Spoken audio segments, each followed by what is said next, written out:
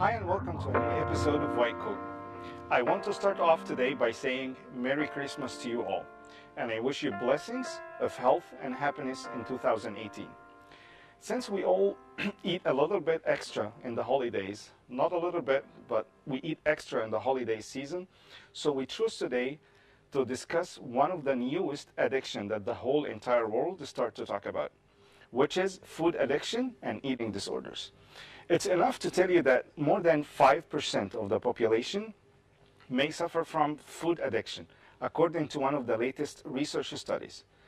Food addiction happens in almost 7% in women and 3% in men. It also happens in 2% of under or normal weight people and 8% of overweight or obese people. It's our pleasure on White Coat today to host Angelina Gripp.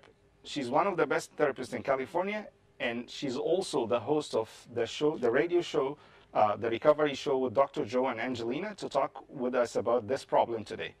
And as you know by now, for interaction with the program about today's topic, you can send in all your questions to our Facebook page, White Coat, or to talk to our guest about, if you have any questions or concerns about today's topic, you can call the numbers that will be shown on the screen now. أعزائي مشاهدي قنوات الكرمة في كل مكان في العالم، برحب بيكم في بداية حلقتنا النهاردة من وايت كوت.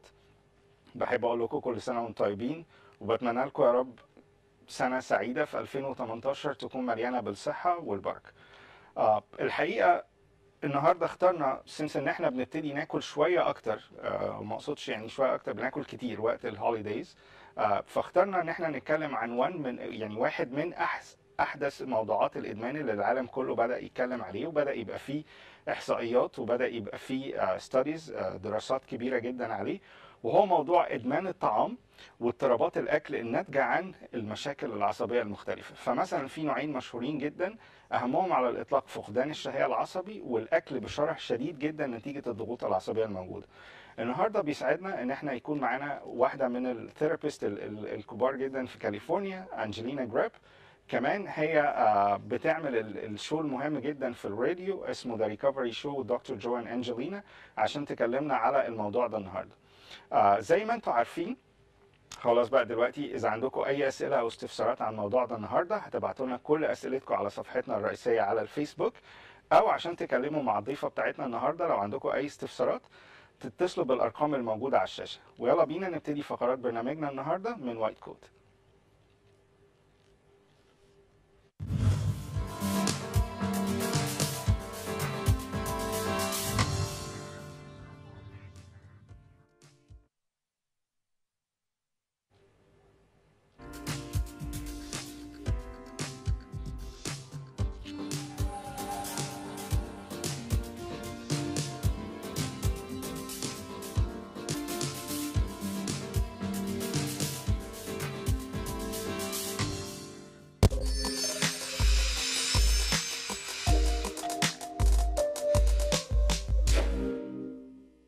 The fat in the abdominal cavity, or the belly fat, that causes the biggest issues for men, and it's one of the men's worst enemy.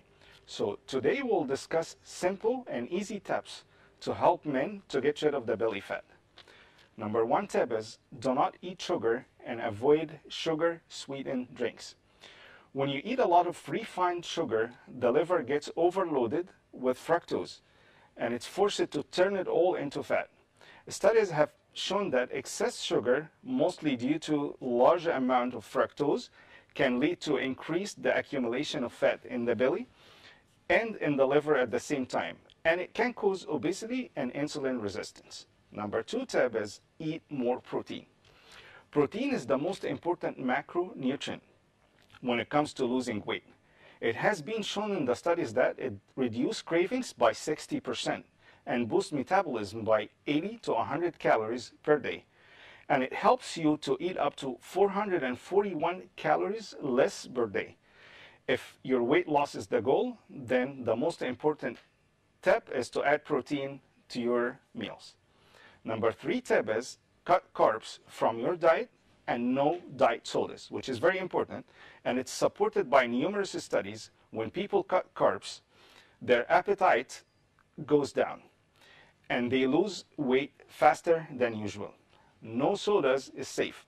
Especially one of the latest research says that 2 diet sodas a day, it's linked to 5-fold increase in people waist measurement per research, and that research was done in the University of Texas. Number 3 tip is eat food that's rich in fibers. Most of the studies found that the additional 14 grams of fiber per day were linked to 10% decrease in calorie intake and weight loss, about 5 pounds over 4 months. Number 5 tip is eat the right fat for you. Saturated fat is bad, and unsaturated fat is good for you, and it helps you to gain less fat and more lean muscles. And you can find them in walnuts, fish, and canola oil. Number 6 is get enough amount of sleep, because it decreases the cortisol secretion and it decreases the accumulation of fat around your waist, especially during nighttime. Number 7, eat more vitamin C, because according to many researchers, people who get the most vitamin C, they have the smallest waist. And number 8, of course, exercise regularly, about 20 to 30 minutes every day. أعزائي مشاهدي وايت كوت من الرجال، النهارده هنتكلم على الكرش، وخصوصا ان احنا بنبتدي ناكل كتير قوي في فتره الهوليديز. واكشولي الكرش او الدهون المتراكمه في منطقه البطن بشكل عام هي واحده من اهم اعداء الرجاله عموما، لانه بتسبب مشاكل كتير، من اهمها نقص التستوستيرون، واحنا قبل كده ناقشنا الموضوع ده. والحقيقه النهارده هنناقش 8 خطوات سهله وبسيطه جدا هتساعدك من التخلص من الكرش ده. اهمهم رقم 1 اهمهم تماما هو انه لازم نقلل السكريات اللي بناخدها في اليوم. كمان مهم جدا ان احنا نقلل الحاجات السكريات او المشروبات المحلاة صناعيا. وده ليه؟ لانه عادة السكريات بتتحول كلها الى دهون، مش بس في منطقة الوسط ولكن كمان في منطقة في الليفر اللي هو الكبد. وده بيسبب مشاكل كتير جدا، اهمهم السمنة، وبيسبب مشاكل كتير جدا بالذات مع السكر، بالذات النوع الثاني من السكر. الحاجة التانية المهمة جدا لو عايز تفقد منطقة الكرش دي، ان انت لازم تاكل بروتينات كتيرة. ركز على البروتينات في الاكل. ليه؟ لانه البروتينات بشكل عام لو ابتدينا ناكل بروتينات بتقلل ان احنا مخنا يفكر في السكريات بنسبة 60% في اليوم. كمان بتقلل الكالوريز بتاعنا بمعدل من 80 ل 100 كالوري في اليوم، وعلى اللونج ران بتقلل الكالوريز بتاعتنا حوالي 441 كالوري في اليوم. كمان مهم جدا اذا انت فعلا عايز تفقد وزن، فان انت تزود البروتين في الاكل بتاعك وتقلل نسبة السكريات. ثالث نقطة ودي المهمة جدا، ان انت تقلل النشويات، والنشويات غير السكريات، الناس لازم تبقى فاهمة ده. كمان المشروبات الغازية لازم تتمنع تماما، حتى لو الدايت فيرجن منها، لانه ناس كتير قوي بتتخيل انه اتس اوكي ان انا اشرب دايت صودا.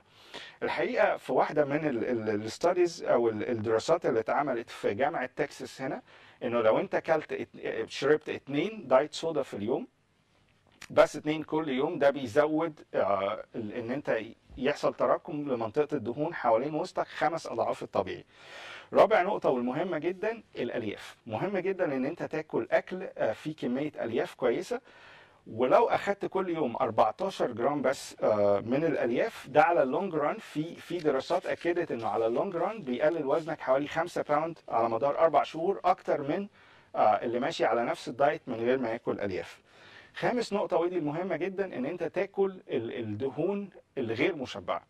في نوعين من الدهون في الجسم، انه الدهون المشبعة والغير مشبعة. الدهون غير المشبعة ما بيتمش هضمها قوي، ولكن بتساعدك كمان ان انت تكون كتلة عضلية اكبر من الطبيعي، ودي نقطة مهمة جدا. ودهون غير المشبعة بنلاقيها في المكسرات تحديدا، وفي الاسماك بالذات السالمون، لانه مهم جدا جدا. والحاجة الثالثة المهمة جدا اللي هو زيت الذرة، وده بيبقى مهم جدا ان احنا نعمل معظم اكلنا بزيت الذرة، لانه ده بيساعدنا كتير.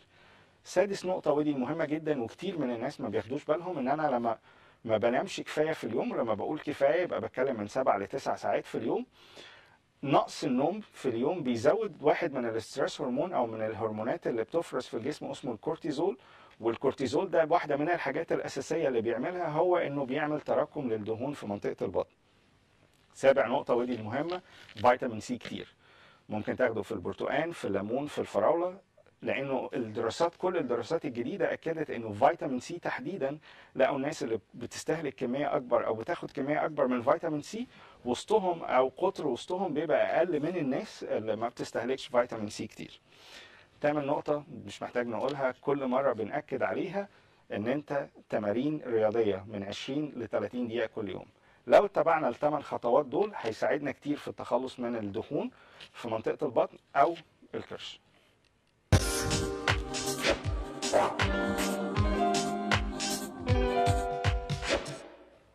Although calcium plays a key role in the maintenance of strong and healthy bones, it also helps in blood clotting and early developmental growth and muscle contraction and relaxation. A lot of women in our world today suffer from osteoporosis problems and deficiency of calcium.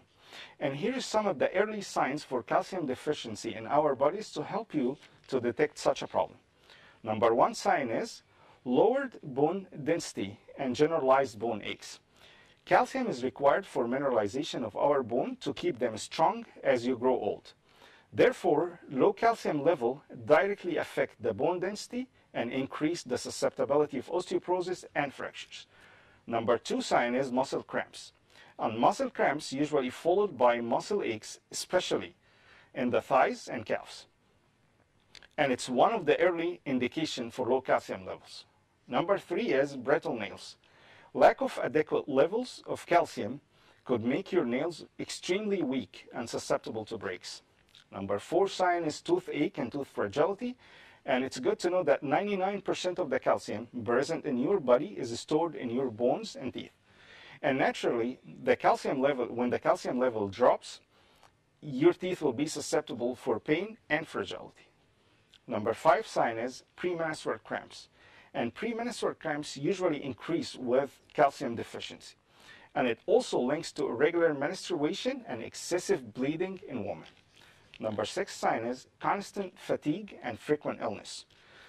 Calcium seems to play an important role in maintaining our healthy immune system as well. It has been observed that those deficient in calcium are more likely to acquire common respiratory and intestinal infections.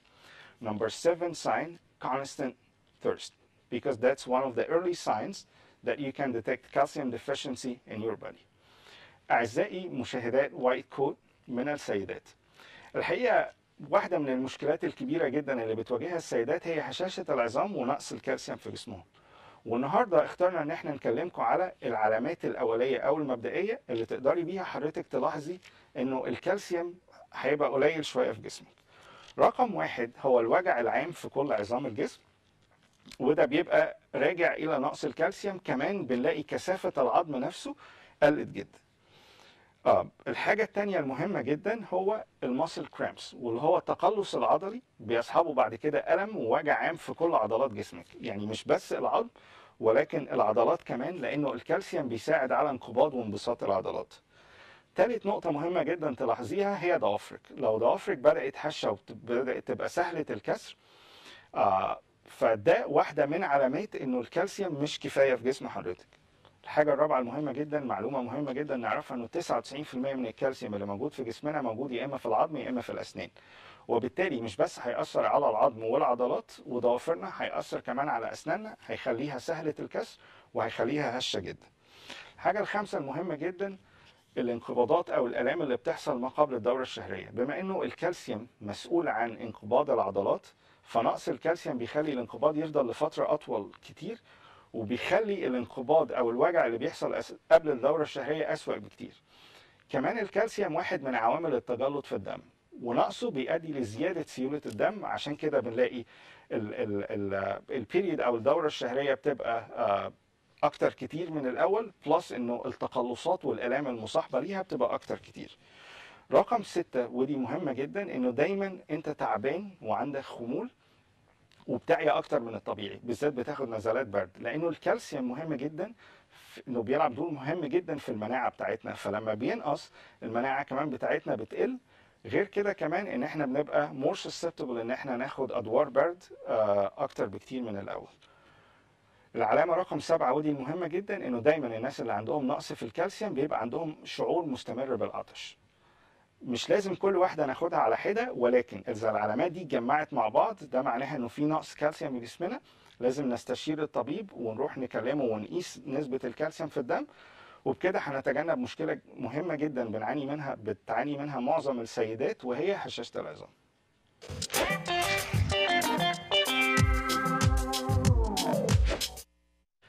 Getting your child vaccinated on time will help protect him or her against 15 vaccine-preventable disease. That's why getting vaccinated on time is very, very important for our kids' health. And today we'll discuss the vaccines schedule, especially for the first year. Number one vaccine is hepatitis B.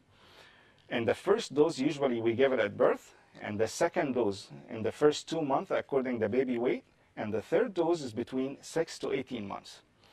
Number two vaccine, rotavirus, and the first dose usually we give it at 2 months, and the second dose we give it at 4 months. The third vaccine, which is very important, the diphtheria and tetanus and pertussis. The first dose usually we give it at 2 months, the second dose at 4 months, and the third dose at 6 months of age. Number four vaccine is influenza, and usually the first dose we give it at 2 months, and the second dose we give it at 4 months of age. Number five, the pneumococcal vaccine. The first dose we give it at 2 months, the second dose we give it at 4 months, and the third dose we give it at 6 months. The polio vaccine, which is very important, the first dose we give it at 2 months, the second dose at 4 months, and the third dose we give it between 6 to 18 months. The MMR, usually we give it the first dose in the first year between 9 to 18 months. The varicella vaccine, usually we give the first dose at 12 months. أعزائي مشاهدي وايت كوت، مهم جدا جدا ان احنا نتكلم على التطعيمات اللي بنديها لاطفالنا. وعلى فكرة لما بنطعم اطفالنا في المواعيد المظبوطة بنحميهم تقريبا من حوالي 15 مرض ممكن يتمنعوا لو اطفالنا اخذوا التطعيمات دي في موعدها. الحقيقة قلنا نناقش اول سنة جدول تطعيمات الاطفال اول سنه، لان الام الشاطره مهم جدا انه يبقى عندها الجدول ده وتتبع التوقيتات دي، لانه مهمه جدا ان احنا نطعم اطفالنا زي ما اتفقنا. رقم واحد اللي هو التهاب الكبدي الوبائي، وده يوجوالي اول دوز. التهاب الكبدي الوبائي بي تحديدا ده اول دوز بنديه عند الولاده، تاني دوز بنديه عند شهرين بعد الولاده، تالت دوز بنديه ما بين 6 شهور ل 18 شهر. رقم 2 اللي هو الروتا فيروس، وده بيسبب اسهال كتير جدا للاطفال وممكن نطعم ضده. يوجوالي الجرعه الاولى بناخدها عند شهرين، والجرعه الثانيه بناخدها عند 4 شهور. التطعيم الثالث والمهم جدا اللي هو الديفتيريا والتيتانوس والبرتاسس، او اللي هو زي ما بنسميه في مصر الديفتيريا والتيتانوس والسعال الديكي. وده مهم جدا ان احنا بندي اول جرعه عند سن شهرين، تاني جرعة عند سن 4 شهور، وتالت جرعة عند سن 6 شهور.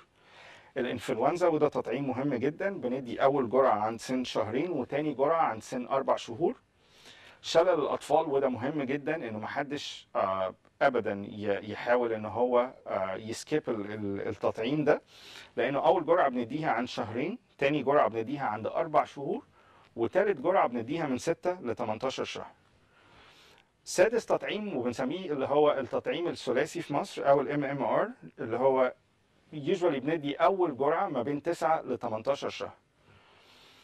التطعيم المهم جدا اللي هو تطعيم الالتهاب الرئوي، وده مهم جدا لانه بندي اول جرعه عند شهرين، تاني جرعه عند 4 شهور، تالت جرعه عند 6 شهور. بكده لو احنا حفظنا جدول التطعيمات دي وطعمنا اولادنا هنحميهم من امراض كتيره جدا ممكن تحصل، وده مهم جدا لصحه اطفالنا.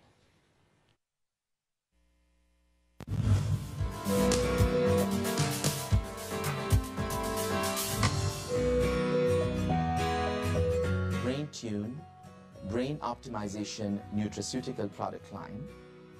Our first product is the Brain Shake, which contains plant-based nutrients to help with energy, focus, vitality, and joy.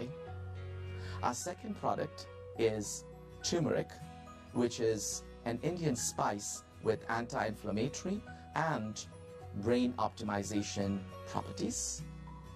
Our third product is the Brain Honey, which is a very sweet preparation that contains wonderful nutraceutical ingredients, cinnamon, ginger, and turmeric, in addition to the beauty of honey. To buy one of our Brain Tune healthy products, please visit us on the Amazon link as seen on the screen, or visit our website at www.drcinder.com. لشراء إحدى هذه المنتجات زوروا موقعنا الإلكتروني drcinder.com، أو يمكنكم شراء هذه المنتجات من على موقع amazon.com.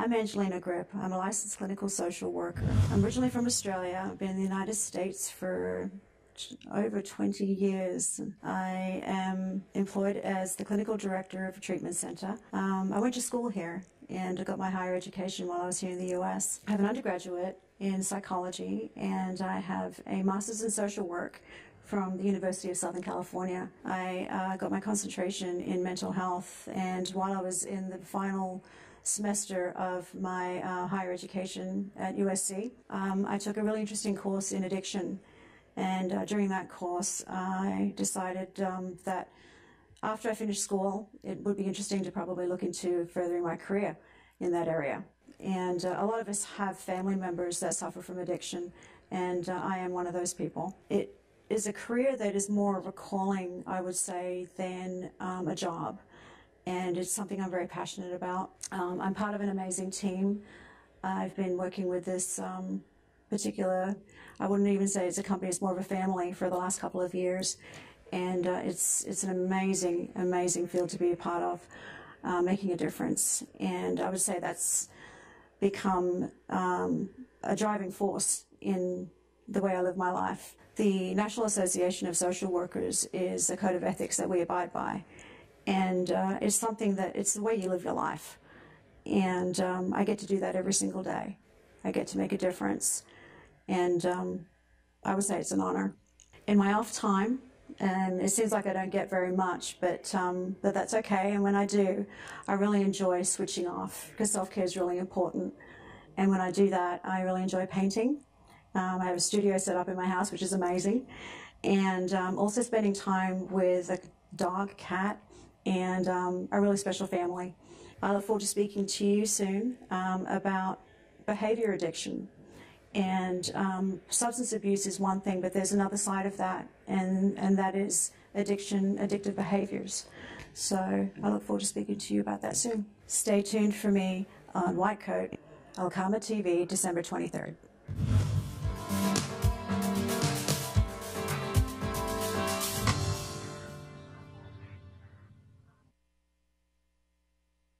في حلقتنا النهارده نوع من الادمان العالم كله بدأ يتكلم عليه، وهو ادمان الطعام. مش بس هنتكلم على ادمان الطعام، هنتكلم على نوعين تانيين من مشاكل الاكل او اضطرابات الاكل، اهمهم فقدان الشهية العصبي اللي جاي نتيجة ستريسرز كبيرة والناس بتبتدي تفقد كمية كبيرة جدا من وزنها. كمان هنتكلم على الشره، الاكل بشره او كتير يعني نتيجة المشاكل العصبية الموجودة. بيسعدني النهارده ان احنا نستضيف معانا واحده من احسن الثيرابيست الموجوده في كاليفورنيا، انجلينا جريب. كمان هي عندها الراديو شو الخاص بتاعها هنا، واحد من اشهر الشوز الموجوده على الراديو اسمه The Recovery Show with Dr. Joan Angelina. It's a pleasure to have you, Angelina, in our show, White Coat. Thank you very much. It's an honor to be here. And in the beginning, would you please talk to us about The Recovery Show with Dr. Joan Angelina? It's at 101.5 FM, right? It is, yes. We, 2 years ago, we decided that we wanted to do something that was a little different, and we have been, actually we just had our 2-year anniversary, which is really exciting. Okay. So what we have been doing is we've been getting involved with the community to raise awareness, and we have once a week, every Thursday on 101.5 FM, we have this radio show that reaches Southern California, but also on the internet and all over the world, which has been really exciting. And so we have That's guests. you guys at the studio during the show? Well, actually, that is us up on the screen, which is pretty exciting. Okay. And we have specialists in the area. We also have people that have been struggling with the recovery themselves, and people that have been have overcome their addiction. And we're raising awareness in the community because, you know, addiction is one of those things that we feel is there's still a lot of stigma associated with it. Right. So we're trying to raise awareness, we're trying to provide education, and we're trying to, you know, just basically let people know that they're not alone. And since you mentioned addiction, our today's topic is food addiction. It is. And eating disorders. So in the beginning, we'd love to get to know the definition of eating disorders. What is eating disorders? It's a disturbance in the way an individual experiences their weight, size, or shape. And it affects both men and women. And in females, an absence of at least 3 consecutive menstrual cycles. And all of these characteristics are factors that can lead to severe damage of an individual's health. And if an eating disorder is left untreated for a long period of time, serious complications and even death can occur. الحقيقة سؤالي الأولاني لأنجلينا كان عن إيه هي اضطرابات الأكل بالذات الخاصة بالجزء النفسي. فقالت لي إنه هي بتبقى مشكلة في إدراك الشخص نفسه لأبعاد أو شكل جسمه، بيبقى عنده دايما فكرة إنه جسمه ده سيء، إن هو الإحساس بالذنب إن هو بياكل أكتر من الطبيعي على الناحية التانية، أو إن هو بياكل كتير جدا فجسمه مثلا تخين جدا، وبالتالي بيبتدي ان هو يحصل له مشاكل كتير في الاكل، ممكن تؤدي قالت لمشاكل كبيره جدا، ممكن تؤدي للموت sometimes لانه بيحصل اختلال كبير جدا في الالكترولايتس بتاعتنا اللي موجوده في جسمنا. And when we talk about food addiction, how would I know, or what's the criteria that I would know that I started to get addicted to food? And I think it's really important to define the difference. Right. There's eating unhealthy versus a food addiction, especially around the holidays. Right. I think a lot of people are... That's what I said in the intro. We eat a little bit, I mean a little bit extra. Right. So I think we want to really define the difference. Right. An addiction is very different. So the criteria for an addiction, loss of control when eating, you know, the constant desire to stop and feeling really bad about yourself. So, you know, the continued behavior despite the detrimental consequences, And it's on a continuum. There are extreme cases versus everyday cases, and we can really, get into that a little bit later on. But addiction is identified by, I think, again, loss of control, constant desire or the effort to stop, and the continued behavior despite the detrimental consequences. Right. أنا سألتها سؤال إيه هو تعريف إدمان الأكل أو إدمان الطعام زي ما بنسميه. قالت لي لازم الأول نفرق الفرق ما بين إن إحنا بناكل بشكل غير صحي وإن إحنا فعلا بقينا مدمنين للأكل بشكل عام. قالت لي 3 كرايتيريا مهمين جدا. أول حاجة إن أنت بتفقد تحكمك تماما في فكرة الأكل، بتقعد تاكل بلا توقف يعني زي ما بيقولوا، بغض النظر عن ان انت شبعت او لا. الحاجه الثانيه ان انت بتحاول تعمل مجهودات كبيره جدا ان انت تقلع عن الفكره دي، او ان انت تاكل زي ما بيقولوا اكتر من اللزوم، او حتى تاكل وانت شبعان وعاده بتفشل. ثانيا ان انت بتفضل تستمر في نفس النمط ده من السلوك برغم كل المشاكل اللي بتحصل لك سواء الصحيه. يعني في ناس احيانا فعلا انا يعني مش بهزر بتتاخر على شغلها نتيجه ان هي لازم تقعد تاكل كتير جدا، وده بيعمل مشاكل في شغلها وعلى حياتها بشكل عام. في ناس ما بتروحش مناسبات اجتماعيه نتيجه ان هي خايفه من انها تاكل كتير جدا قدام الناس لدرجه ان هي ما تعرفش توقع او تظهر بشكل سيء يعني. فقالت لي مهم جدا ان احنا ال3 كريتيريا او ال3 مواصفات دول يكونوا عندنا عشان نقدر نقول انه الشخص ده ابتدى يبقى مدمن فعلا للاكل. So, since you mentioned the criteria of food addiction, what's the difference between food addiction and simply overeaters people? I think when it comes to overeating, that is something that is more of a habit. So when an individual is addicted, there is the association with the neurotransmitters in the brain, which I think would be really interesting for you and I to talk a little bit more about. But when it's just a food, like someone has a, someone is overeating, sorry, nerves. This is a big deal. Right. But when someone's overeating, you can basically break a bad habit. Okay. And overeating is more or less habit based. So doing and there's interventions for that, which are a lot more simple. So basically you're saying overeating is a bad habit and we can break it. Mm-hmm. And addiction has to go through the criteria that you explained earlier. Mm-hmm. And at the meantime, it's related to chemical changes in the brain. It is. Right. It is. Much like addiction to substances and much like addictive behavior in general. Mm-hmm. الحقيقة سؤالي لأنجلينا كان عن ازاي نفرق بين ادمان الطعام، فكره ادمان الطعام بشكل عام، وكمان فكره ان واحد بياكل اكتر من الطبيعي. ايه الفرق ما بين الاثنين؟ قالت لي ان واحد بياكل اكتر من الطبيعي دي بتبقى عاده سيئه وممكن ان احنا نكسرها في اي وقت، ان احنا نعلمه او نتعامل معاه سيكولوجيا بطريقه معينه ونكسرها في اي وقت، وده بيبقى سهل التعامل معاها. ولكن فكره ادمان الطعام لازم تروح بال3 مواصفات اللي قلنا عليهم، اللي هو حضرتك بتفقد التحكم تماما في نفسك، بتفضل تعمل ده برغم كل المشاكل الصحيه وغير الصحيه اللي بتحصل لك، وده شيء مهم جدا. كمان محاولات مستمره ان انت توقف وما بتقدرش، ده فرق مهم جدا ما بين الاوفر ايتنج والادكشن، او ان انت بتاكل بشكل شره عامه او بتتحول الى مدمن للطعام. حاجه مهمه تانية، I would explain that food addiction is related to dopamine in the brain. Right. And the feeling of satisfaction. Yes. So what's your input? Well, addiction, dopamine levels are associated with pleasure, the pleasure centers of the brain. So much like any substance that, attaches to, kind of like a puzzle piece fitting into the brain, food does the same thing for anybody who has, let's generalize and talk about food addiction.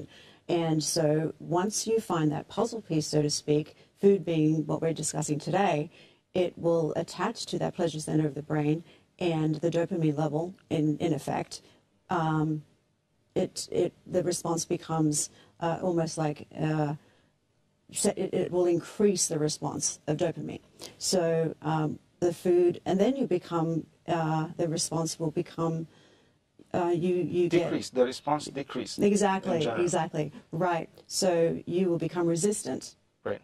And so once the food is gone, and then that's how the craving will kick in. So I'm trying to get too clinical here because I like to get a little bit carried away. So it's really the same vicious circle of addiction. Exactly. You get the pleasure, then you get withdrawal when the substance or the food in this case gets away. Then? And then when you are in withdrawal, you go through the cravings, you start seeking, and then you want to, of course, replace that with the substance of choice, and in this case, food. So it is addiction. We're talking about a disease. We're talking about chemical changes in the brain, especially in the neurotransmitters. We're talking about the same vicious circle of addiction. We are, versus overeating, which is something that's simply a habit. Just a bad habit. Exactly, that doesn't have the same chemical changes going on in the brain. Exactly. الحقيقة لما سألتها طيب يعني ايه هي الفروق تاني وايه اللي بيحصل في المخ فعلا، وقالت لي زي ما احنا اتفقنا انه بس ان انت تاكل اكتر من الطبيعي هي عادة سيئة ممكن تقف او ممكن نوقفها عن طريق العلاج النفسي بشكل عام. الحاجة التانية المهمة جدا قالت لي الادمان المواصفات اللي احنا اتفقنا عليها بلس او زائد انه بيحصل تغيرات في الناقلات الكيميائية في المخ زي كل انواع الادمان التانية. اذا احنا بنتعامل مع مرض في مشكلة في الناقلات الكيميائية في المخ، وبالذات أشهر مادة اللي بيحصل فيها مشاكل هي مادة الدوبامين بشكل عام.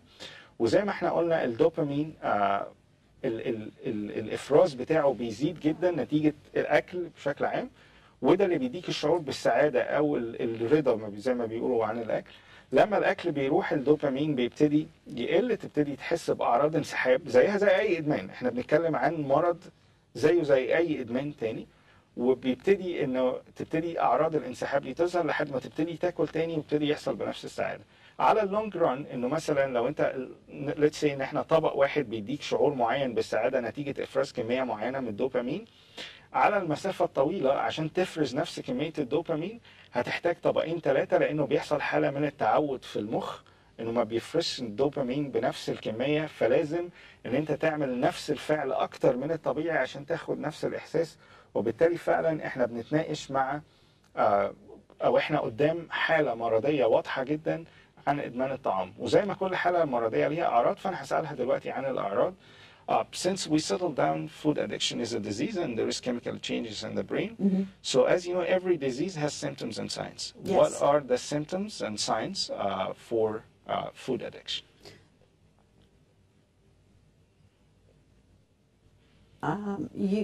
I'm jumping over here to make sure that I think we have an amazing list put together of, you frequently crave certain foods, and you often overeat when you're not hungry, and you eat much more than you intended to, sometimes to the point of feeling excessively stuffed. And you often feel, I think this is a really important point, you often feel guilty after eating particular foods, and you sometimes make excuses. So you try to deceive your brain, or that's what it is. You have this war with yourself, right? You know, and why you should eat something that you're craving, and you repeatedly try to quit. And this is very, very, very common in addiction in general. And I see this all the time with a lot of the people that I work with. And you have repeatedly tried to quit, or you're setting rules for yourself. You're negotiating with yourself. And you will say, you have cheat days, or, I'll do this instead of doing something else. But you've been unsuccessful. Okay. And that, again, will have that cycle of, feeling guilty and shame and negotiating with yourself. You'll often hide your consumption and of unhealthy foods from other people. And you feel unable to control your consumption of unhealthy foods, despite knowing that they're causing you physical harm, including weight gain. Okay. Oh, is there any other symptoms or signs? There are. Okay. I would say you can eat certain foods so often in such large amounts that you start eating food instead of working. So this is where it starts to interfere with your daily life function. Okay. Right? Spending time with the family or doing recreational activities. So it's interfering with the way you live your life. So it takes you from your social life completely. That's how it impacts your life. Right. It really disrupts your daily life. And and so you'll avoid social situations where certain foods are available. So again, you're trying to negotiate with yourself.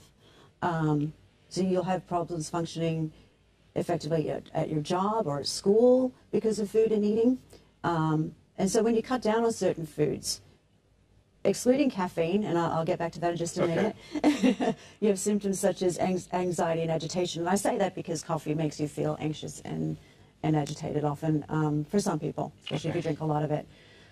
And eating certain foods causes problems such as depression, anxiety, self-loathing, and guilt. So we're going back to that cycle of, you know, feeling bad about the behavior that you're participating in. And so you find yourself eating more and more due to the stress, either the stress of the behavior you're engaging in, or stress can actually be a contributing factor to food addiction. So, and it's related to some mood disorders too? It can be. Okay. It can be. Depression, anxiety being a few of them, and childhood trauma can be another big one too, some contributing factors. So and I would like to highlight this. So you're saying childhood trauma, yes, either physical or mental or sexual abuse. Can lead to addiction in general, and specifically food addiction to cope with this abuse. They can be co-occurring. When I say co-occurring, that they can be, one can exist at the same time as the other. Okay. Yeah. And have you seen like any of your clients switching addiction from something to food? I have. Oh, you have patients already? Okay. I have. I've seen that. Okay. And I've seen them existing at the same time. It's very common, unfortunately. Switching addiction is common, and yes. you've seen it regularly? Yes, I have. Okay. You get one addiction under control, and you replace it with another. Yeah, definitely. And it's unfortunate. سؤالي لأنجلينا كان عن إيه هي الأعراض أو العلامات اللي بتظهر نتيجة الفود أدكشن، أو إيه هي أعراض إدمان الطعام بشكل عام. قالت لي رقم واحد إنه بتبقى فيه رغبة شديدة جدا لاستهلاك أنواع معينة من الأكل. والبيشنت أو المدمن في الحالة دي بيحاول يروح للأنواع دي بشكل عام وما بيحاولش يغيرها، وهنقول يعني السؤال الجاي إيه هي الأنواع دي من الأكل. الحاجة التانية إن أنت بتفضل تاكل حتى لو أنت مش جعان، ودي بنشوفها كتير جدا. الحاجة المهمة جدا ان انت بتاكل مش حتى لو انت مش جعان برغم احساسك الشديد بالشبع ولسه برضو بتاكل. العلامة الرابعة المهمة جدا دايما بيبقى مصاحب معاه شعور بالذنب، او ان انت ما بتبقاش مرتاح داخليا مع نفسك برغم ان انت بتقعد تاكل، وده بيعمل لك شعور شديد جدا بالذنب. اللي وراها ان انت بتحاول تبتدي تخبي الاستهلاك بتاعك، انه انت بتتكسف يعني حتى لو مع افراد اسرتك تبان ان انت بتاكل الكميات دي. في ناس زي ما انا قلت لحضراتكم ما بتروحش مناسبات اجتماعيه بسبب الموضوع ده وبسبب استهلاكها للطعام، بيأثر على حياتك اليوميه بشكل عام. في ناس بتربط الاكل ده كمان بالتلفزيون، فبتقعد تشوف مشاهده اطول للتلفزيون بس عشان تربطه مع الاكل. بيأثر على حياتك اليوميه، بيأثر على مناسباتك الاجتماعيه. قالت لي نقطه مهمه جدا، انه دايما ادمان الطعام بيحصل مع انواع تانية من الادمان، وانه هي عندها البيشنتس او كتير من المرضى سابوا، هي بتشتغل معاهم على الجزء النفسي من الادمان، سابوا الادمان او نوع الادمان اللي كانوا عليه وتحولوا لادمان الطعام كجزء من الظاهره المعروفه جدا اللي هو السويتشنج ادكشن، ان انت بتبدل الادمان بتاعك بادمان تاني. وقالت منهم قد يكون الكافيين، القهوه، التدخين، الاكل، ده واحد منهم. فنخلي بالنا جدا ان احنا بالذات اخواتنا المدمنين اللي بيتفرجوا علينا، ان انت ممكن تبدل انواع الادمان لمجرد ان انت تخدع مخك، ان انت تقول انا وقفت مثلا لو انا على اوبيد انا وقفت الاوبيد، بس انا دلوقتي المخ بتاعنا ما بيلاحظش ان انا غيرت الادمان بتاعي لنوع تاني مهم جدا من الادمان. I'll go back to what kind of food do we get addicted to and why? That's a really good point. I think that much like substance abuse, and the correlation I think is a good one to make, is that fats, substances, well, food high in fat, sugar, and fat, salt. Sugar and salt. Yeah, and why is that? And if we really think about it, these are dopamine fixes, right? They get to the brain quickly, and they make you feel good. And really, they get you the food high, so to speak. We get the dopamine surge higher. We reach to the dopamine surge higher in the brain. Exactly. That's why we feel happy, satisfied. Yeah. Right. Yeah. And much like those individuals that, are using substances, you want the quick high. And food is the same if you're a food addict. So that makes, that's why. But the same thing happens as it does with substances, where the more you eat those types of foods, the more that your body builds up a resistance to them. So the more you need. So what about the reward system in the brain? The reward system in the brain? The dopamine. Can you explain it to us? The feeling of pleasure and... we are wired as human beings to seek pleasure. Okay. We have been designed that way, which is an amazing and perfect thing because that's who we are. Right. But we are not wired to eat certain foods like that. You know, processed foods are not. That's not what we're supposed to do. But the brain is supposed to seek pleasure. It's a good thing. But dopamine, when you know, not everybody has a perfect brain, and it's okay. That's not a bad thing.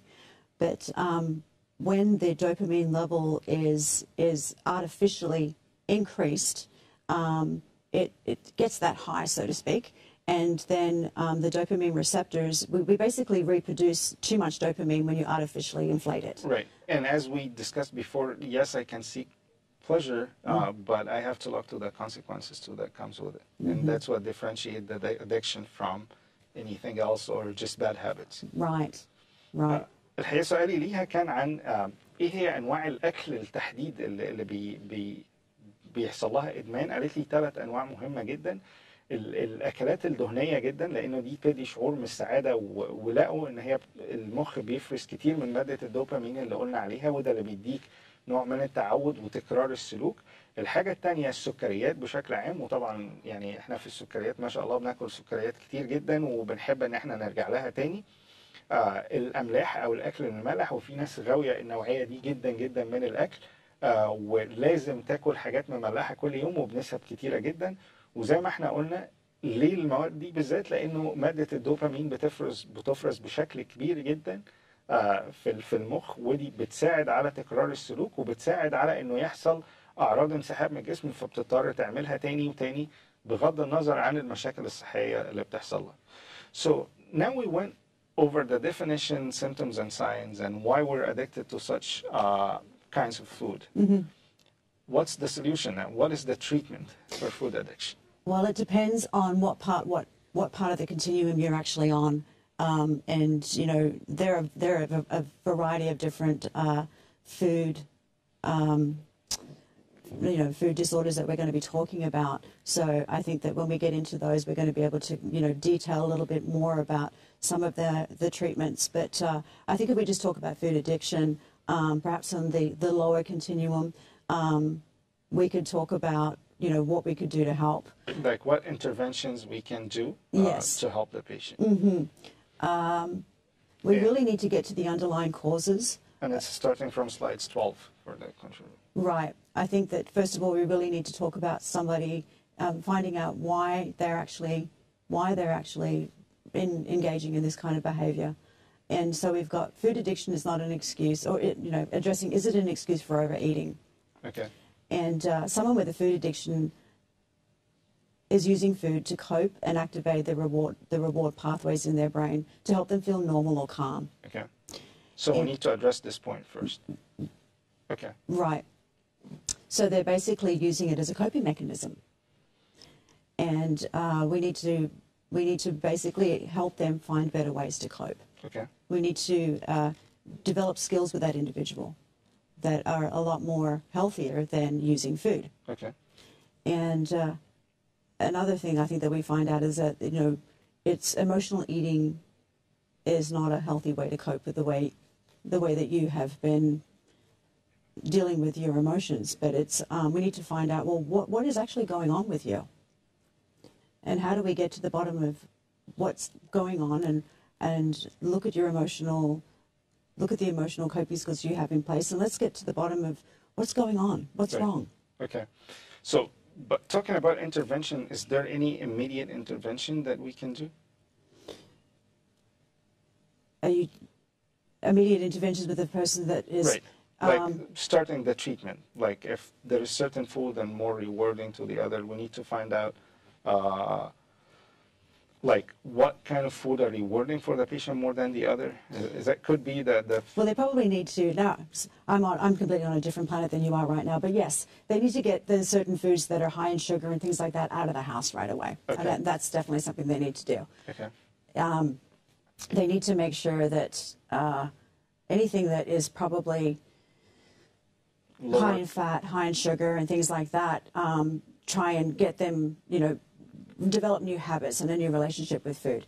Make sure there are lower calorie, rewarding alternatives, apples, bananas, and things like that in the house. So they need to substitute the sugar source. Yes. Okay. Yeah, but I think that shocking your system may not always be the right way to do it. Perhaps some kind of lower transition would be a lot easier.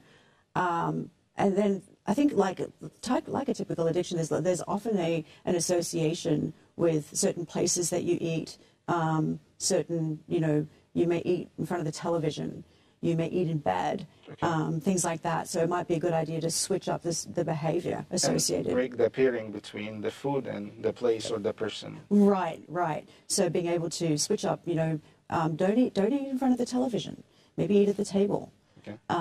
Maybe even switch up what you use to eat with. Maybe have a certain favorite cup or a certain favorite dinner plate that you use. Maybe go buy new cutlery, buy new dinnerware, and close the kitchen at a certain time. Things like that. Just developing new behaviors, okay. I think would be really, really helpful. Okay. Is there anything else that you can do for like treatment, like something using with your patients? Let them write something, assignments, or? I have what I like to do is I like to do what I call a food chart, and also trying to track what your triggering behaviors are associated with your mood. Like when you were particularly hungry, what mood were you in? What time of the day? I actually supply them with a daily, like an hour by hour, day by day for a week to track, and okay. weekly behavior chart.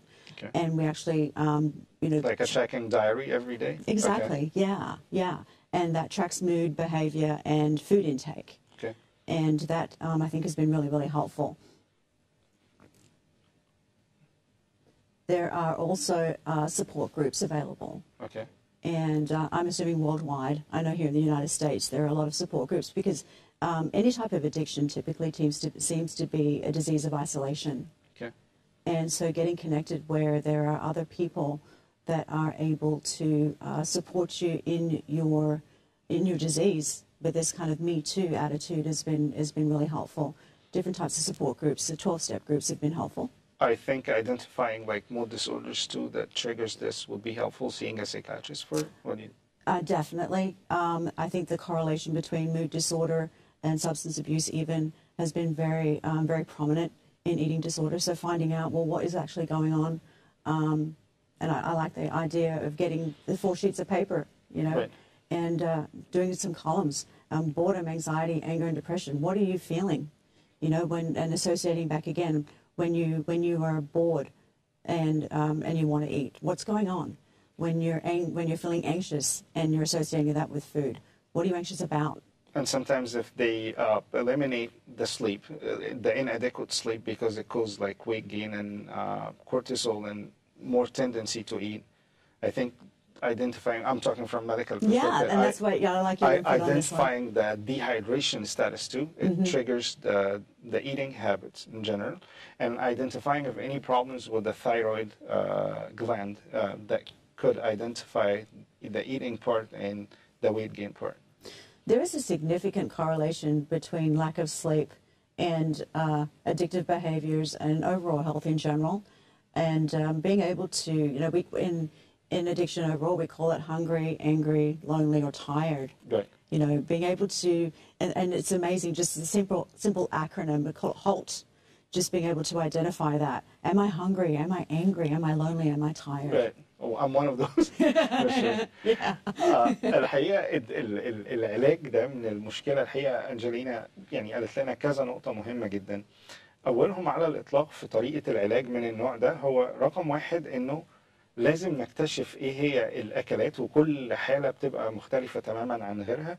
إيه هي نوع الأكلات اللي بتخلينا نحس الإحساس ده ونحاول نتجنبها تماما. الحاجة التانية إنه احاول اعمل استبدال لمصادر السكر بتاعتي، لانه احنا قلنا ان السكر واحد من اهم الاكلات اللي بتسبب ريورد سيستم بيشتغل عليها وبيسبب ادمان كبير جدا.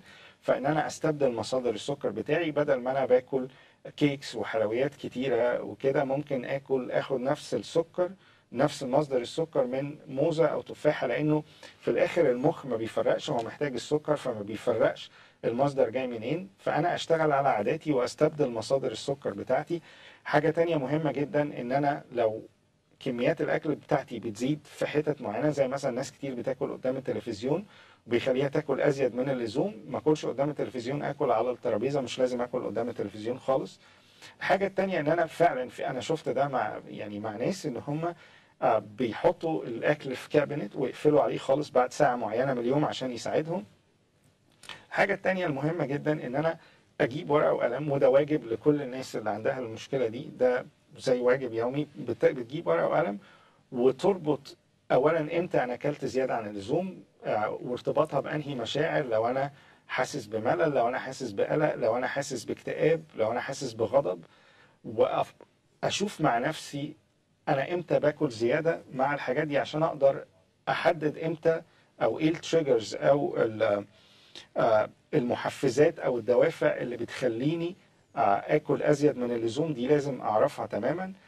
الحاجه النقطه اللي وراها ان انا اتعامل مع الادمان الطعام ده بطريقه معينه، انه بدل ما اروح اكل اتعلم ازاي اريسبوند او اتعلم ازاي اتعامل مع الفود المشكله اللي قدامي دي. فبدل ما اروح اكل لو انا غضبان، اروح اعمل مكالمه تليفون مع حد، اروح اتمشى مثلا، اسمع مزيكا لو ده هيهديني اكتر، انظف البيت بالنسبه للستات، اي حاجه ان انا انشغل واتعلم ان انا استجيب بشكل مختلف للمؤثر. يعني مثلا لو احنا اتفقنا انه الاسباب ده هو الغضب او الاكتئاب او القلق، فلما اقلق ما اروحش اكل، اروح اعمل اي حاجه من اللي انا قلت عليها، اتعلم ان انا استجيب بشكل مختلف.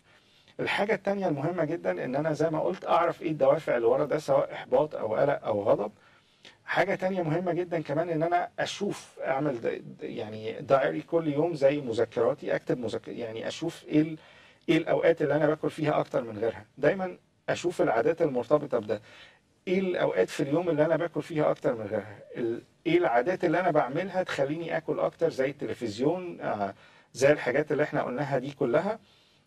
الحاجة التانية لو في حاجات معينة بشمها بتحفز ده عندي، أتعلم إن أنا أستجيب بشكل مختلف للحاجات اللي أنا بشمها دي. نقطة كمان مهمة جدا بتسبب النوع ده من المشاكل هو قلة النوم. قلة النوم بتخلي جسمنا يفرز هرمون معين اسمه هرمون الكورتيزول، وده بيخلينا ناكل أزيد من الطبيعي. وأطبق دايما كل الحاجات دي. يبقى اتعلمنا النهاردة عشان أتعامل مع النوع ده من المشكلة، اشوف ايه الاوقات اللي باكل فيها اكتر من غيرها، الستريسورز او المود ديس اوردرز اللي عندي اللي انا باكل فيها اكتر من الطبيعي، اتعلم اكتب واشوف ايه المشاكل دي او اللي حاصل مع ان انا باكل كتير واحاول انقطع عنه تماما، احاول اغيره في حياتي، ابدل مصادر السكر لو دي المشكلة اللي عندي. وكل ده مهم جدا مع علاج نفسي. انجلينا قالت كمان انه في جروب ثيرابي زي مجموعة بنعملها، وكل واحد بيتكلم على مشكلته وبنعلمهم ازاي يوقفوها، والعلاج النفسي ده جزء مهم جدا جدا جدا في الموضوع. هنطلع فاصل. لو في اي حد عنده اسئلة عن المشكلة دي يتواصل معنا في اي وقت على رقم التليفون الموجود على الشاشة. هنطلع فاصل ونرجع نناقش مع حضراتكم مشكلة فقدان الشهية العصبي او الانوركسيا نيرفوزا.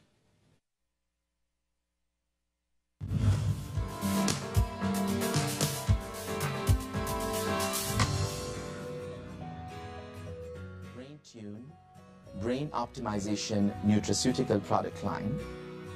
Our first product is the Brain Shake, which contains plant-based nutrients to help with energy, focus, vitality, and joy.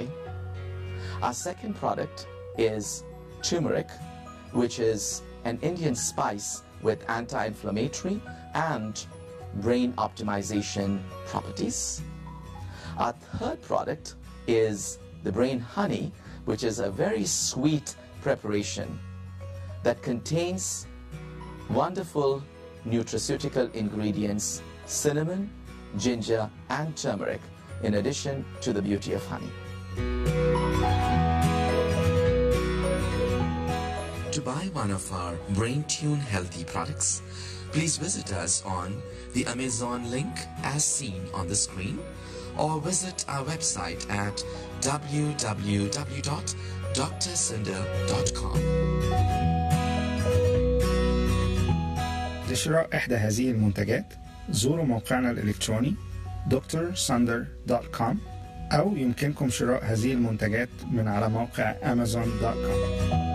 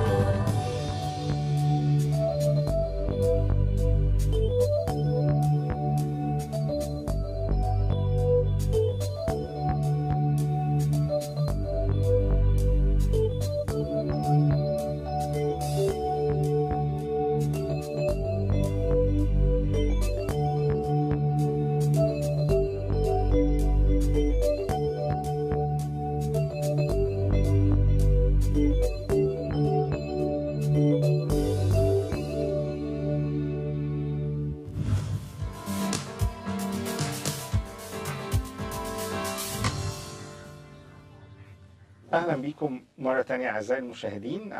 والحقيقة جالي بعض الأسئلة عن مشاكل زيادة إفراز الدوبامين والنوم، بس الحقيقة الأخت اللي بعتت لي السؤال اللي بعت لي اسم الدواء بالعربي يا ريت تبعته لي بالإنجليزي عشان أنا مش عارف أقراه بالعربي، لأنه قد يكون له اسم مختلف بالعربي. الحلقة الجاية حلقة رأس السنة هتبقى حلقة مختلفة تماما، هنسميها الكوتشنج ابيسود. هتبقى معانا كوتشز لكل حاجة في حياتنا. كوتش للناحية الجسدية هيقول لنا، أو الناحية الجسمانية هيعلمنا ازاي نعمل تمارين في البيت، وهو personal trainer من 24 fitness. هيعلمنا ازاي نعمل تمارين في البيت، هيعلمنا ازاي ناكل بشكل صحي اكتر. هيبقى معانا كوتش تاني لصحتنا النفسية، ازاي يعني نحاول ننمي عادات صحية نفسية عندنا. هيبقى معانا جزء خاص بالصحة الجسدية، هيبقى معانا جزء خاص بالصحة النفسية، وهيبقى عندنا جزء خاص عن الإدمان. لأي حد بيعاني مشاكل إدمان هيبقى فيه نصايح ازاي نبتدي سنة جديدة في 2018. فإن شاء الله هتبقى حلقة مختلفة جدا، حلقة رأس السنة. هيبقى معانا مدربين لكل الحاجات، لكل نواحي حياتنا، زي الناحية الجسدية زي ما أنا قلت، والناحية النفسية، والإدمان كمان هنغطيه في الحلقة الجاية إن شاء الله. فهتبقى حلقة مختلفة. دلوقتي هنتكلم على فقدان الشهية العصبي. بنشوف بنات كتير جدا بتفقد مرة واحدة نسبة كبيرة جدا من وزنها، بيأثر عليها صحيا بشكل كبير جدا. مرض معروف جدا اسمه الأنوركسيا نيرفوزا. So Angelina, back to the anorexia nervosa. What is the definition of anorexia nervosa? This is an eating disorder where weight gain is extremely horrifying for this particular individual, and it's defined by extremely low body weight relative to an individual's stature. And we measure this by what we call BMI, and which is an individual's basically weight and height is measured. And this individual has an extreme and needless weight loss and is typically associated with perfectionism. Men and women, again, suffer from this. And there's two types. We have binge and purging as well as restrictive type. Yeah. So it's a psychological disorder. It very much is, yes. الحقيقة لما أنا سألتها عن تعريف إيه هو الأنوركسيا نيرفوزا أو فقدان الشهية العصبي، قالت لي إنه بيحصل فكرة إنه زيادة الوزن أي حاجة بيبقى الشخص مشغول جدا بشكل جسمه، وأي زيادة في جسمه بتبقى يعني صدمة بالنسبة له. كمان الناس دي بيبقى عندها حاجة اسمها البادي ماس اندكس أو مؤشر كتلة الجسم، بيبقى أقل جدا من الطبيعي، بيوصل لحد 16 وأحيانا 14. وده فعلا بنشوفهم يعني زي العصاية، وبرغم كده ما بياكلوش. وبيبقى عندهم فكرة دايما مشغولين بفكرة زيادة الجسم. بنشوفه كتير جدا في البالورينز، بنشوفه كتير جدا في البنات تحديدا. الولاد والبنات بيتأثروا بيه، ولكن البنات بنسبة أكتر كتير. وبنشوفه في البنات بالذات في سن المراهقة بيبقى مهتمين جدا إنه ما يزيدوش ولا جرام، وله أنواع هنشوفها دلوقتي مع أنجلينا. What are the types of anorexia nervosa? There's two types. There's purging and there's also restricting. So the binge purge type, the individual suffering from this eating disorder will purge when she eats, or he or she. And this typically is a result of an overwhelming feeling, again, of guilt. And this person will compensate by vomiting, using laxatives, or excessive exercising. And the restrictive type is still associated again with weight loss, the weight loss being the primary goal. And they'll follow very restrictive diets, and they'll fiercely limit their caloric intake, like how much they'll take in, how much they'll eat. And it is very much below what their actual body needs. Slowly starving themselves to death. It's frightening. So basically they stop eating? Almost. Yes. Okay. And it's like an absolute irrational fear of weight gain. Okay. سألتها عن ايه انواع الانوركسيا نيرفوزا او فقدان الشهية العصبي ده، قالت لي في نوعين اساسيين في الموضوع. اولهم على الاطلاق هو البيرجنج، او الناس اللي بتاكل مش بتاكل، بتعتمد على انها تفقد نسبة كبيرة جدا وزنها، ولكن عن طريق حاجات خارجية زي فكرة الترجيع المستمر. هم بينديوس الترجيع ده، يعني بنشوف بنات كتيرة جدا لدرجة انها بتحط ايديها في بقها عشان ترجع وتفقد اللي هي كلته، وتفقد من وزنها نسبة كبيرة جدا. او ناس تانية بنشوفها بتبتدي تسيء استخدام الملينات، بياخدوا كمية ملينات كبيرة جدا عشان يجيلهم اسهال كتير جدا ويفقدوا كمية كبيرة من وزنهم. وده النوع اللي بنسميه البيرجنج، او اللي انت بتعتمد على مؤثرات خارجية عشان ترجع كل اللي عندك او تفقد كمية كبيرة من وزنك. النوع الثاني اللي هو الريستريكتيف، دول اللي ما بيحاولوش ياكلوا خالص، وبالنسبة لهم زيادة الوزن بتبقى يعني صدمة مفجعة لو زادوا حتى جرام. وبنشوف ان هم فعلا بيمتنعوا عن الاكل تماما طول النهار. اللي بياكلوه او اللي بيشربوه هو بس مية طول النهار. Angelina, when it comes to anorexia nervosa, what are the causes or the predisposing factors that cause anorexia nervosa? There are multiple, possibly both biological and environmental, and we can talk about both the environmental factors and the genetic even. Right. So it could be genetic. There's not there's research being conducted, and so they haven't actually been able to prove it yet. But more and more research, and there's a correlation definitely. And the examples of environmental factors that we can probably talk about are, I think we come from a culture that really perpetuates this idea that thinness is in, which is, I think, very, very dangerous. The culture in the media that constantly reinforces that being thin is the ideal stereotype. Right. And this, right from young women have this distorted body image and low self-esteem, that if they don't meet that criteria, that there's something wrong with them. And unfortunately, that can definitely lead to the disease of anorexia. And professions and careers, that professional sports and even professional careers of modeling and modeling, ballerinas, all those kind of professions. Yeah, and for males, which wrestling and things like that, and competitive sports that males are involved in lead to the males. We don't think of men off the top of our head as being involved or suffering from eating disorders, but more and more men are. And sometimes it's a family pressure. Family pressure, right. Definitely. You may have a mother or a father, but more likely a mother that has, experienced an eating disorder herself, or that, puts the pressure on you to, be thin.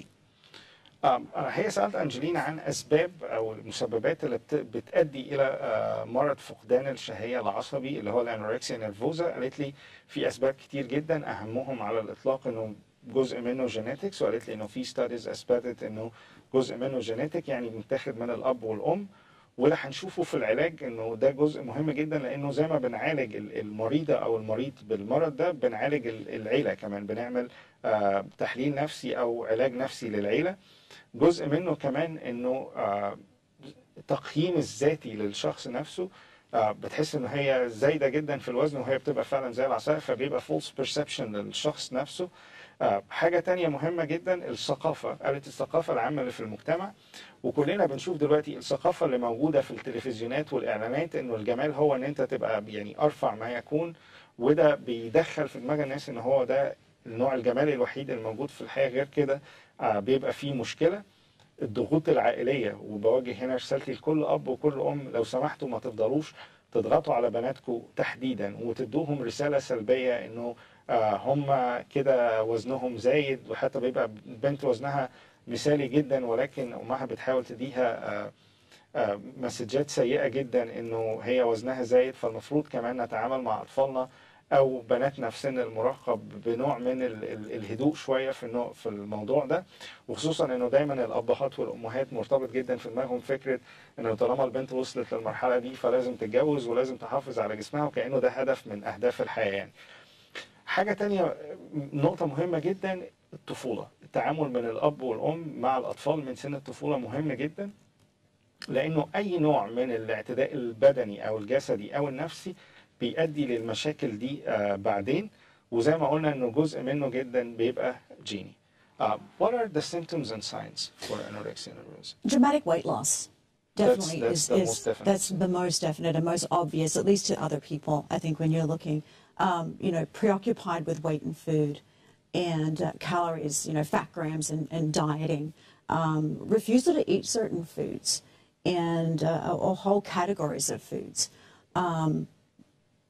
Example, no carbohydrates. I mean, that's kind of a fad lately too. I think we've seen a lot of people do that, but to the point where the denial of hunger, where an individual will actually feel hungry but they will act as if it's something that they won't satisfy.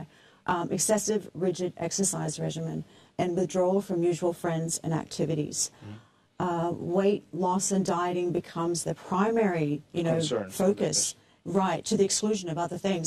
And we've kind of talked about that before, where that's very much addictive behavior. And constant excuses to avoid meal times and anxiety about gaining weight or being fat. They get to the point of like denying hunger at all, to the point that they don't really eat. Right, they'll feel it, and it almost becomes this kind of... They resist it somehow. Yeah, yeah. Is there any physical symptoms and signs to the same for anorexia nervosa? You will see that start to lose their hair. They're depriving their bodies of nutrition, and the very soft, downy hair starts to appear on the body, and abnormally slow heart rate and low blood pressure, reduction of bone density or dry and brittle bones, muscle loss and weakness, and severe dehydration, to the point where they're not even intaking enough fluid and water. Fainting and fatigue, not wanting to get out of bed, not being able to perform daily regular normal function, like getting up and walking across the room is exhausting. And I think it affects their fertility too in the long run. Unfortunately, and we had mentioned earlier on at the very beginning that missing 3 or more menstrual cycles for a female, not getting regular periods. الحقيقة أنا سألتها عن العلامات، السيمتومز والساينز اللي بتبقى مع الأنوركسيا نيرفوزا أو فقدان الشهية العصبي. قالت لي رقم واحد، وهي العلامة المشهورة جدا، فقدان سريع جدا وخيالي للوزن. الحاجة الثانية المهمة جدا إنه بيتناسوا تماما فكرة الجوع أو بيتعاملوا معاها بشيء من الإهمال لدرجة إن هم بيوصلوا فعلا إن هم ما بياكلوش. دايما بنلاقي البنات في السن ده، لأنه معظمهم من البنات بنلاقيهم بيروحوا مثلا الجيم مرتين ثلاثة في اليوم كل يوم عشان يفضلوا محافظين على فقدان الوزن ده. دايما معاه الشعور بالذنب من الأكل، لو أنت أكلت دايما بيبقى عندهم شعور بالذنب فظيع جدا. الأعراض البدنية اللي بتظهر عليهم إنه فعلا بنشوف ناس بتبتدي تفقد شعرها وبيجي لها زي باتشز كاملة من فقدان الشعر في مناطق كاملة من رأسهم. كثافة العظم بتاعتهم بتبتدي تنزل جدا، لأنه طبعا مفيش كالسيوم زي ما اتكلمنا في أول حلقة. الكتلة العضلية عندهم بتقل تماما تماما تماما، دي بتبقى شيء سيء جدا. بيبتدوا كمان يفقدوا بعض من سنانهم. حاجة تانية مهمة جدا إنه بنات كتيرة جدا بتبتدي البيريد بتاعتها ما تجيش لمدة شهرين ثلاثة، وبتأثر جدا على معدلات الخصوبة بتاعتهم، وده بيبقى شيء مهم جدا. So when it comes to treatment, now we know the definition and symptoms and signs. Treatment of anorexia nervosa. What's the lines of treatment for anorexia nervosa? With something as severe an eating disorder as anorexia nervosa, it really requires a treatment team approach and a medical, nutritional, and therapy. And often these types of individuals will require a hospitalization because they get to the point where they are depriving themselves of nutrition, which we need to survive. And so the highest priority in the treatment of anorexia nervosa is addressing any serious health concerns. Okay, so that's number one, your number one concern. Absolutely. If it comes to like a problematic, they need to be hospitalized. Most of the time, yes, most of the time. To replenish their electrolytes and stuff. Yeah, get there, because they suffer from heart failure. Okay. You know, because they've deprived themselves of the basic need of food and nutrition to survive. And so stabilizing them, stabilizing their bodies first. Okay. And so that's your number one concern. yes, and psychotherapy. You know, and that's where I come in, and coming in from the clinical perspective, and family therapy is really important. And so it's important to treat the patient and their family at the same time to change the concepts. Yes. Behind this. Okay. And when we look at disease of addiction in general, it is a family disease. The family suffers as a whole. It's not just the patient. It is not just the individual that suffers, but everybody needs to be treated in order to support. But they've also been affected by the disease. So being able to get everybody to, you know, change their behavior as well. There's often enabling behaviors. There's often dysfunction in the family unit. So getting the family to be able to support themselves as well as support the patient in the recovery process is very, very important. So family therapy, individual therapy, psychotherapy, CBT. So cognitive behavioral therapy is changing thoughts and changing behaviors. And so being able to address the underlying, you know, distorted thoughts that are going on, that are leading to the perfectionist behaviors. Let's address those. And let's address, you know, and let's develop healthier ways of thinking. So sometimes the treatment would be is to treat the mom. Sometimes. Yeah. Basically, that's how we see it in some patients. Definitely, yes. And I think it's very important to distinguish between food addiction and anorexia nervosa regarding the brain chemistry. In food addiction, the dopamine is the problem.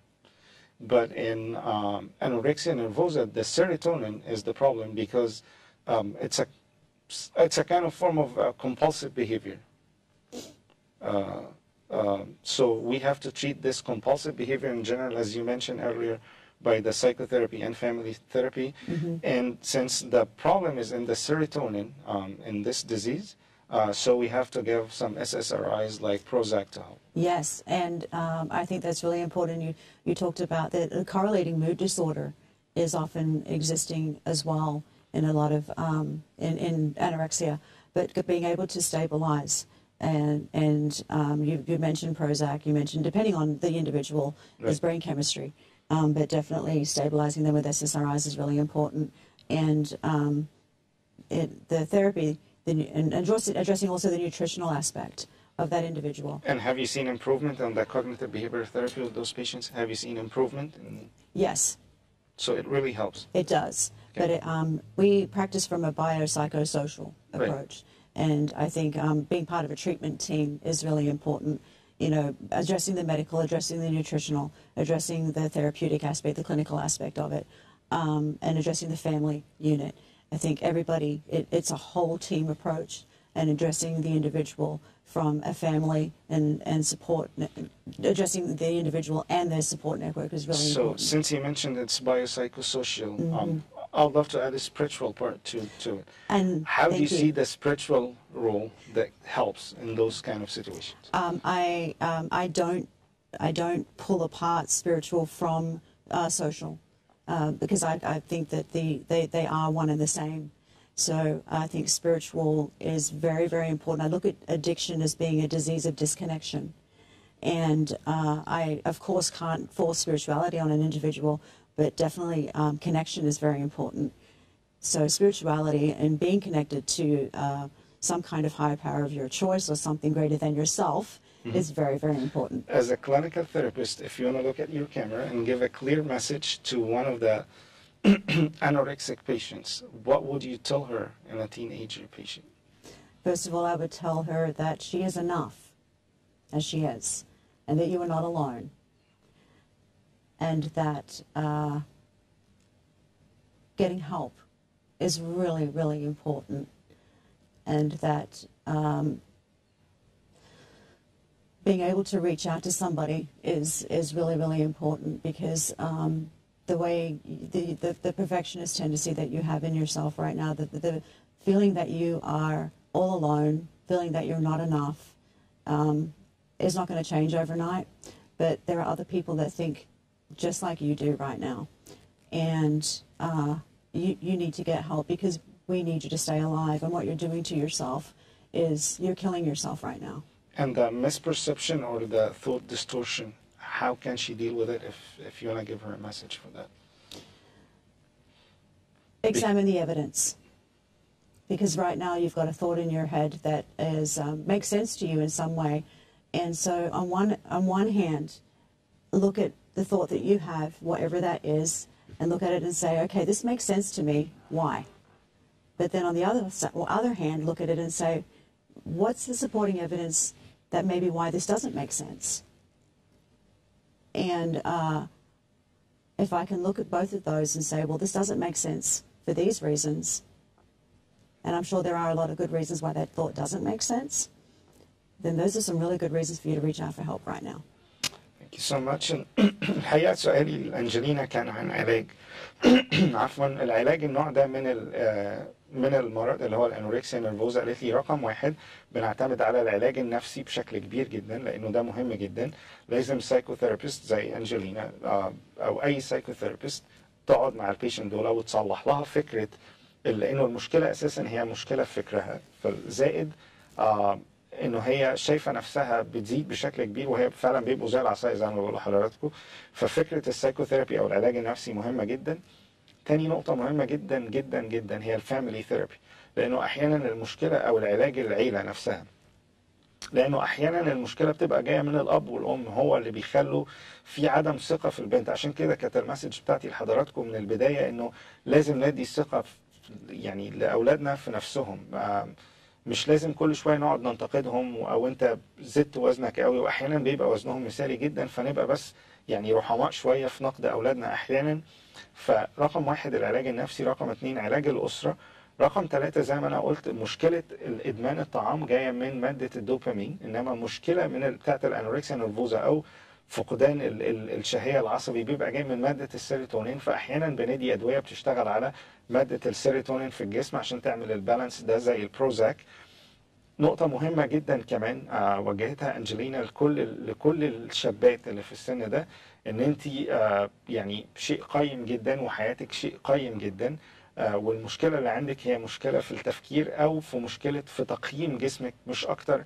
إنما مش معنى كده إنه أو أنت بتعاني كمان من فقدان في الثقة في نفسك. فخلينا نشتغل على ده، لأنه زي ما قالت أنجلينا أحيانا بتأدي المشكلة دي لفشل عضلة القلب.